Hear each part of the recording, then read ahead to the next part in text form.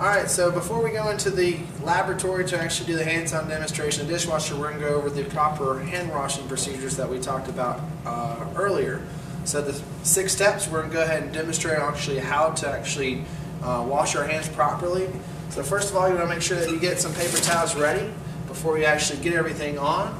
Then we're actually going to turn on the hot water. We want to make sure we check the hot water temperature and make sure it's nice and hot before we actually start washing our hands. Then we want to apply a liberal amount of soap in one of our hands, wetting our hands, and washing for at least 20 seconds. Okay? So making sure that you get between your fingers, and we actually have a brush to get underneath of our fingernails to remove any dirt or debris, and even on our rings. Now make sure that if you are wearing a ring, it is a tight metal band, plain, with no jewelry, so it's collecting and gathering any dirt.